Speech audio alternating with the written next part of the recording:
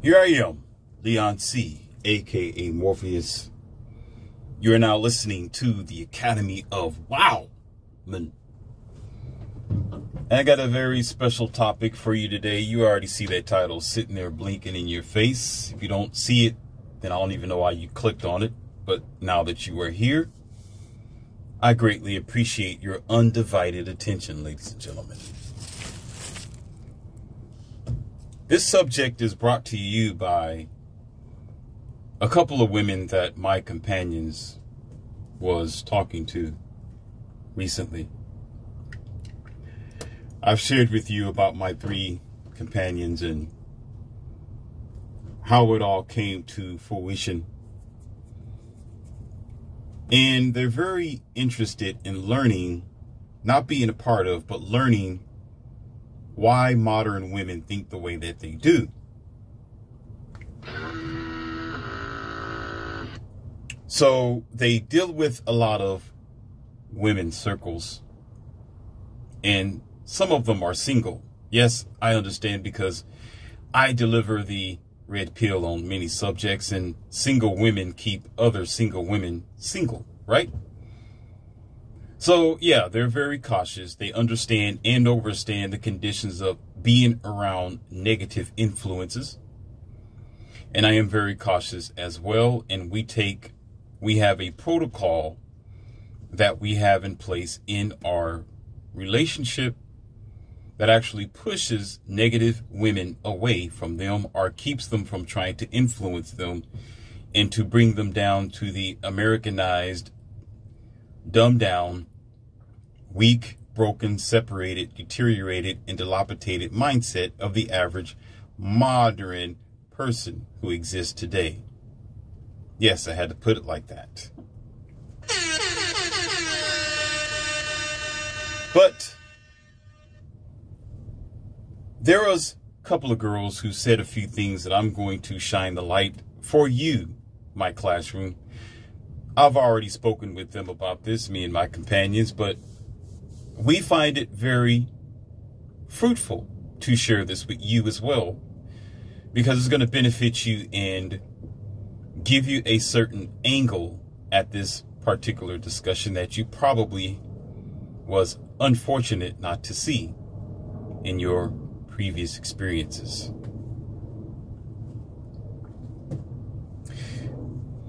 See, what modern common women would say as an excuse, that is the majority, not all of them. I didn't say all, the majority, which is consisted of, you can say, more than 50%, okay? Which teeters in the realm of 75% out of 100, which is the majority. Some may say 3/4. We asked the question, how come you don't want to restart a relationship and find a husband? These is what was outlined from the majority of the women in who we had questioned or interviewed. Number 1, the girl said, we are worried that the guys we get with today, they're simply going to cheat, and they are cheaters. Number 2, they've explained that they were tired of cleaning up after men, such as putting their socks where it's supposed to be. When they come home, they just throw their shirts everywhere. The house is dirty. The men don't know how to keep themselves up. They got to bring order to their home, or they got to act like the nanny or their grown mother in these men's life. So basically cleaning up behind this grown boy. Number 3, they said that most men that they came across in the westernized world is lazy, no ambition, low potential, low performing. Okay. And number 5, I'm getting it wrong. 1, 2, 3, 4. Number 4 is, they said, well, yep, they don't communicate. Most men that they deal with or they date have communication problems? Are they not emotionally intelligent? If that's ever a word, it actually means he knows how to scan the room and understand reading sign language that most women usually do, which I'm not going to discuss how silly it is. Okay. And number 5, men lie.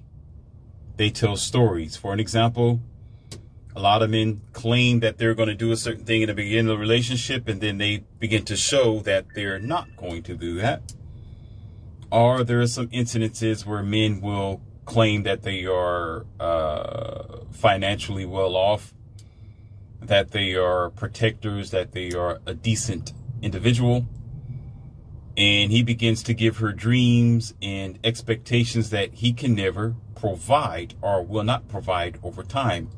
And he have provided it in the beginning just to hook her and to get her into the bedroom to donkey dunk. And then thereafter begin to fall into his normal, common paces, which isn't the man that she first met. Now, let the classroom begin, ladies and gentlemen.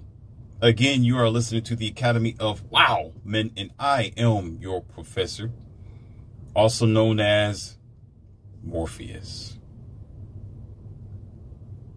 And I am here to give you an opening to a door that may be otherwise locked in your mind. And if there are women listening, this is valuable to you. And this is helpful to many men that we need to comprehend this. This is not a dagger at anyone, nor is it putting a person down, nor discussing the disparity of ignorance within any gene or gender. This is particularly discussing a fact that we need to understand and comprehend. There is universal personalities. There is universal natures of the specific person, gender, such as man and womb, man. We have certain practices that we are here to perform as the bipedal Homo sapien. We're also here to procreate and be very wise and cautious of the recreation that we actually do with our donkey dunking. But however, there is something that we are misunderstanding besides the universal habits that a certain gender may have. And that is, ladies and gentlemen, what we must understand is this. It's called choice. We all have choices to make, and whatever that choice might be is the consequences of what we will receive. Now, during my studies and my companion studies as well, speaking to people, going to libraries, listening to podcasts, traveling the world, and having discussions with women face to face, is that we have learned that the majority, not all, the majority of the women have a certain type of guy that she chases. She has a certain type of man that she expects a certain performance from, and it's almost universal. Almost. Definitely in America, you can say the westernized world. We've been to Asia. They have a different expectation. Europe, Russia, Ethiopia, Africa, they have a different expectation. But in America, it's almost like a cookie cutter machine warehouse somewhere that's molding these women and programming them to act a certain way and think a certain way as well, and have the same desires, which indicates in my previous audios, or you can say videos for some of you, that we're living in a programmed, mind-manipulated society. And if you don't understand that you're being programmed to destruct your society or your family and your home, then be prepared to meet that end eventually, because it will come. Self-ignorance is self-deletion.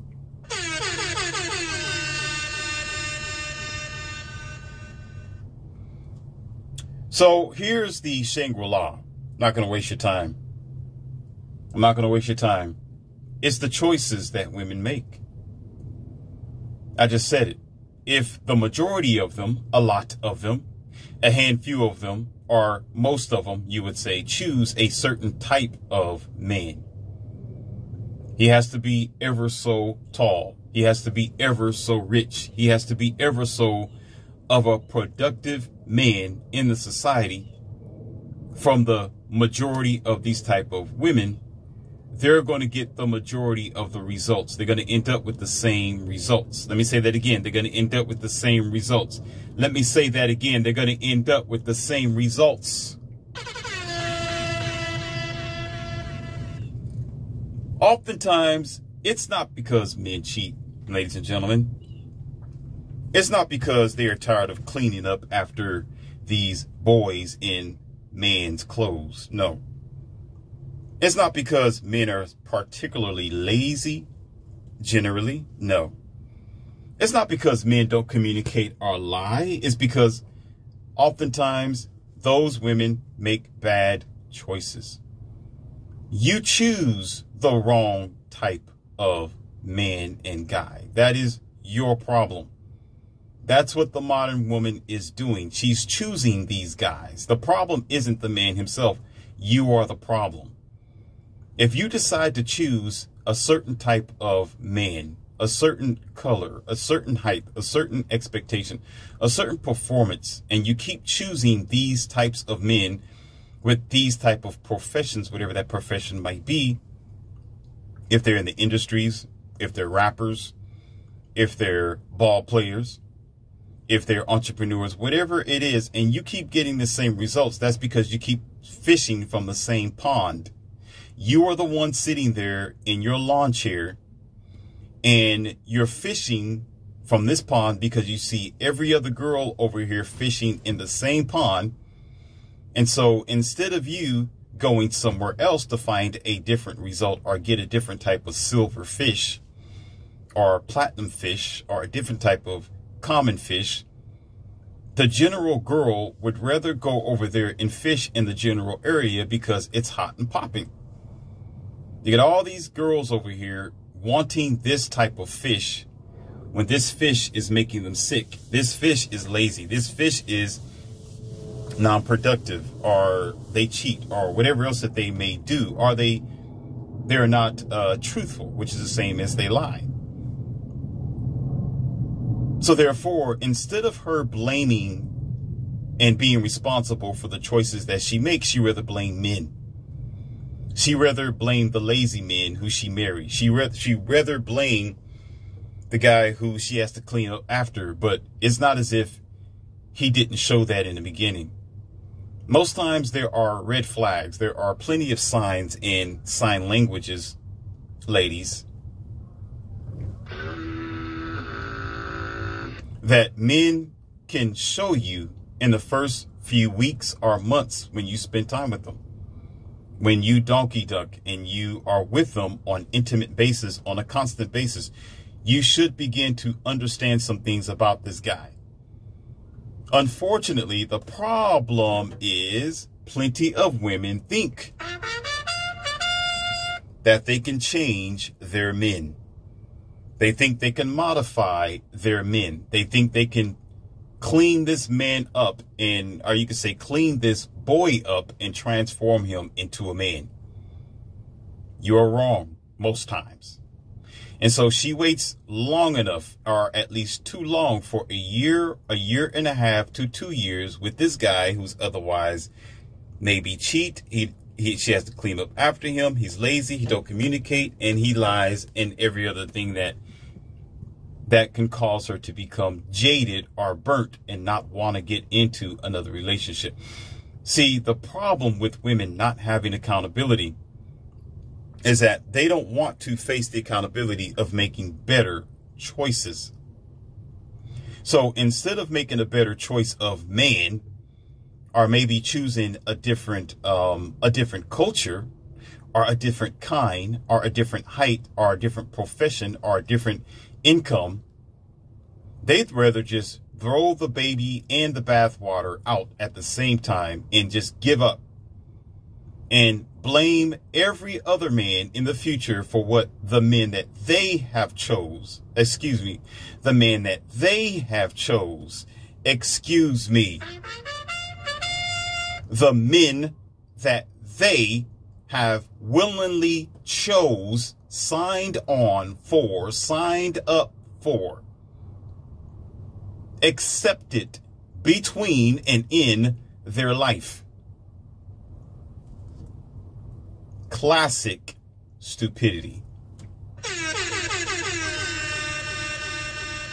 When it is who you chose, which is the problem. So if they are accountable and responsible as grown women to make better choices and to think about themselves or mirror their bad decisions, then they would realize it's not the men. It is their choices. They're choosing the wrong type of fish.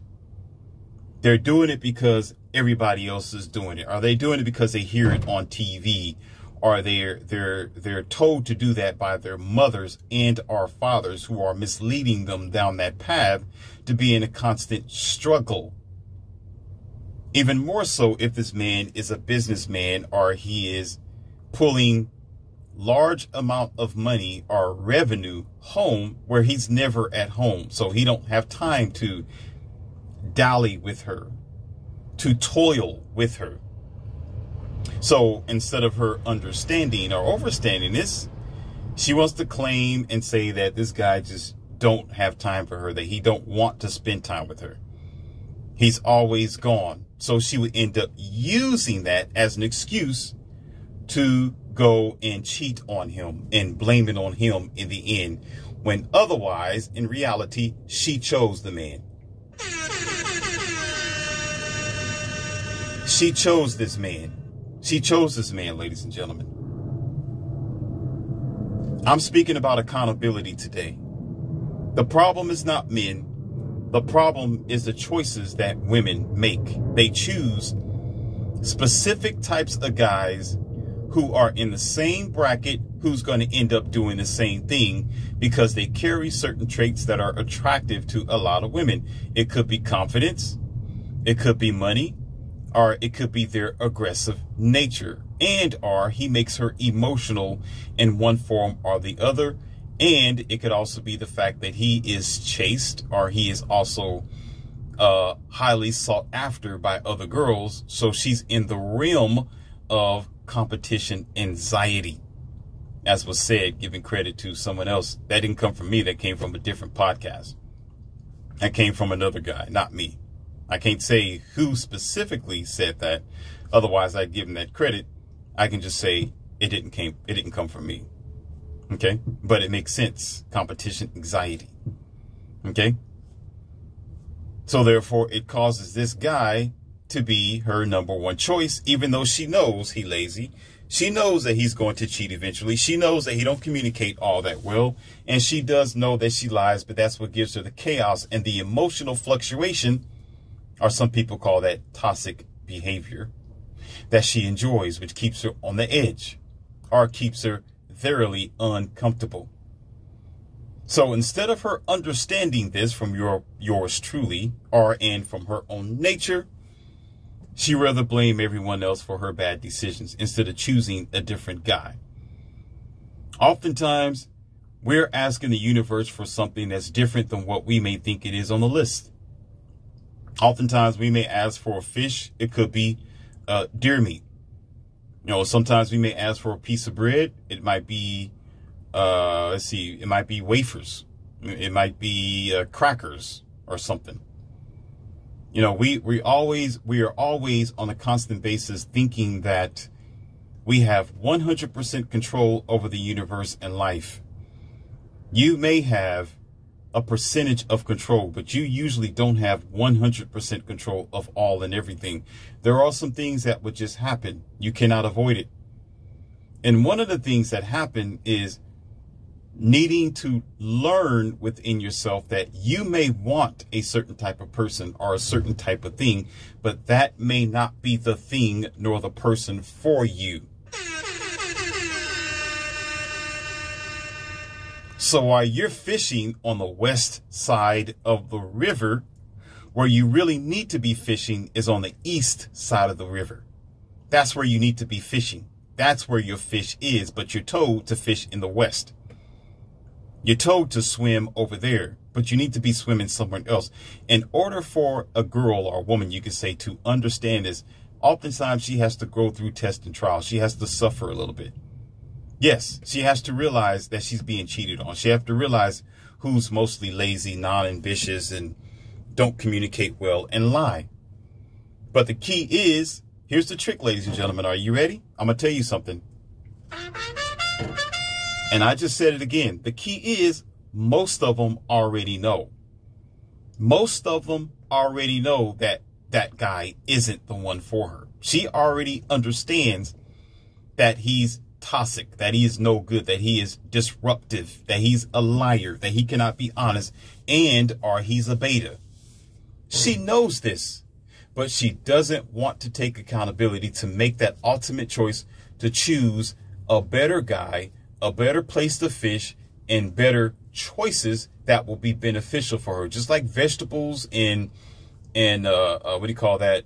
There's the vegetables that you actually make a shake out of.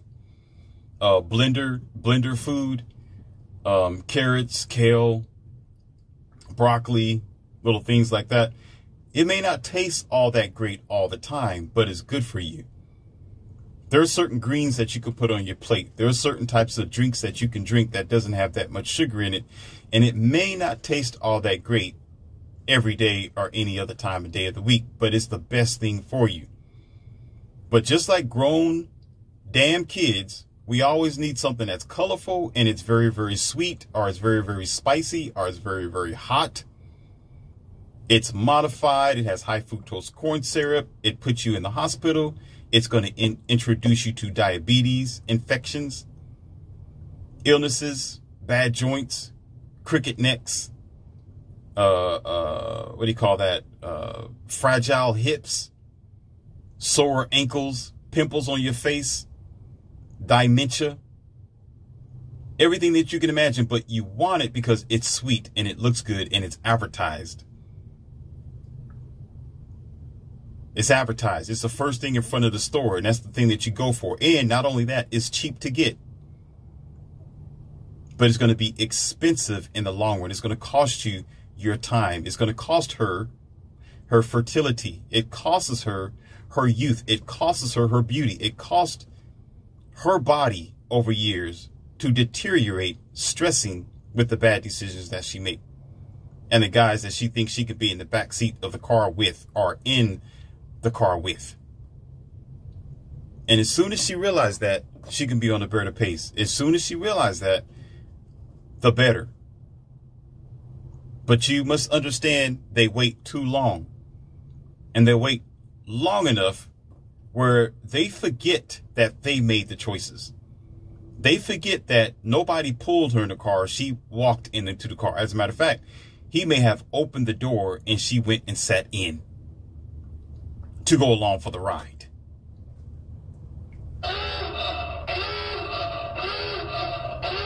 Now all of a sudden it's his fault. Now all of a sudden he's the monster.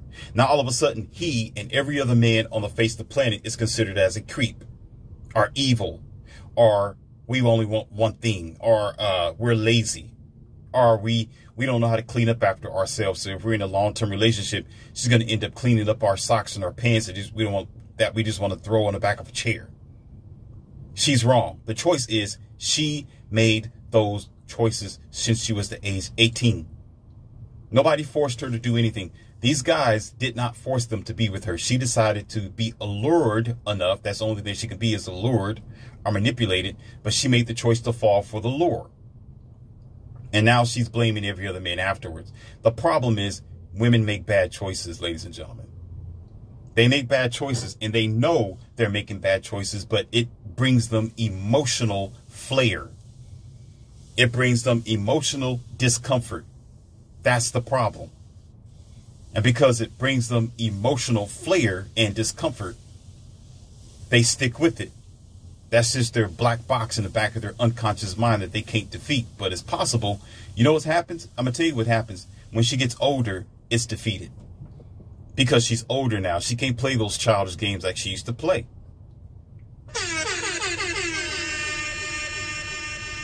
The black box in the back of her head starts to malfunction as she gets older.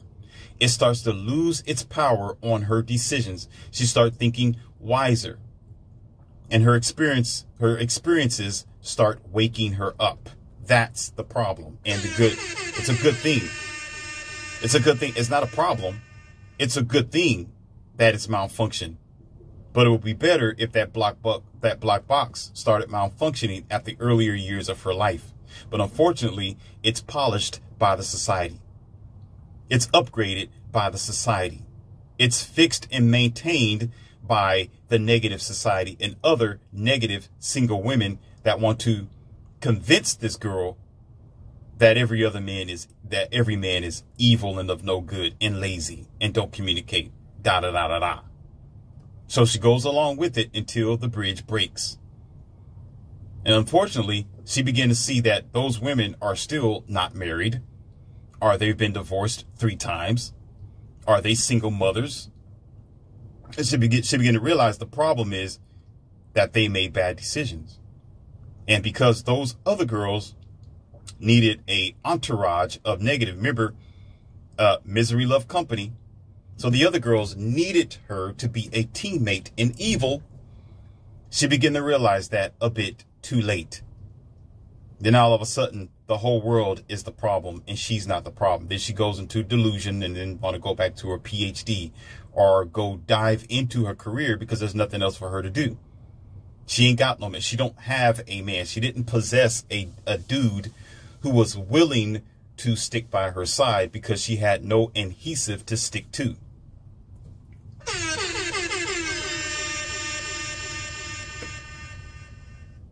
I'm not going to go too deep into this because I can keep preaching and preaching and preaching. Somebody's going to catch the spirit and start saying hallelujah. So I'm going to tell you this. I'm going to go ahead and end it right here. The Shangri-La, with a lot of issues that you're having in your westernized world as to the discussion with me and my companions and interviews, women make terrible decisions and they try not to correct them until too late in their life when they cannot go back and reverse time. They begin to realize they made so much of a deep disparage in their life or their marriage or their choices where it cannot be fixed. They can only move forward and deal with the catastrophe or the dilemma that is now presently stalking them. That's all they could do. So maybe if women start making better choices and decisions, they can get better outcomes. You can't go to the store that's selling lollipops, and that's all they ever do, and expect to get a hamburger. They sell lollipops, ma'am. You can't go to Burger King, White Castles, and McDonald's and expect for them to sell king ribs. They don't. They don't sell king ribs. Maybe riblets, or McRibs, but they don't sell king ribs. And they don't sell Chinese food there either. But you're going in there thinking that they're selling Chinese food and tacos, and they don't. So if you're looking for your specific type, you got to go somewhere else. Just because somebody tell you that Home Depot sell exotic cars, that doesn't mean you need to go there and wait for them to sell exotic car one of these days. You're going to be waiting forever. You're going to be sitting there selling yourself and your time outside of Home Depot. Let me stop. I'm going to quit. I'm going to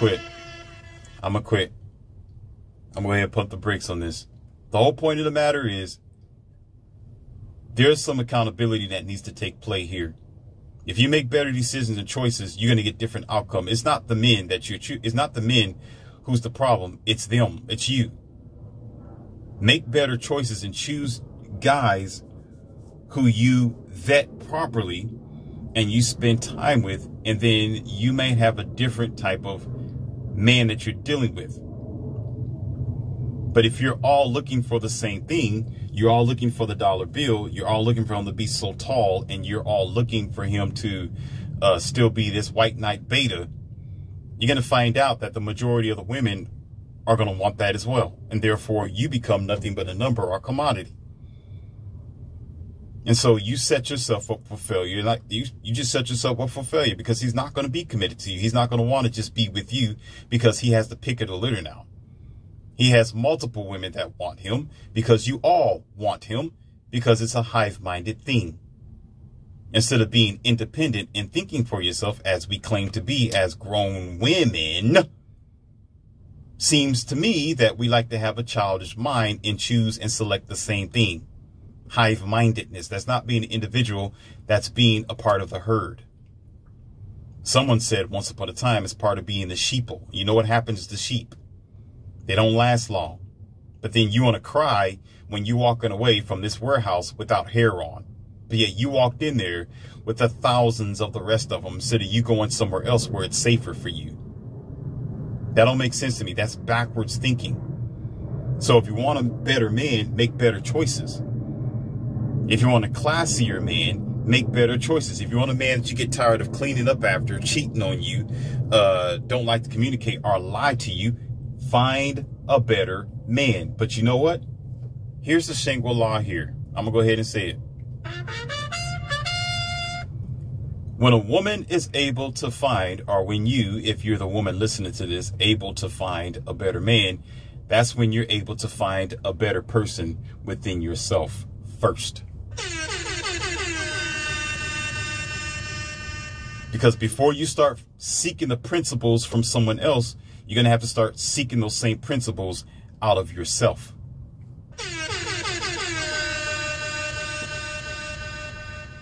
And that all comes with making better choices. Y'all heard it here. No hate, just facts. Not pointing my finger, just accuracy.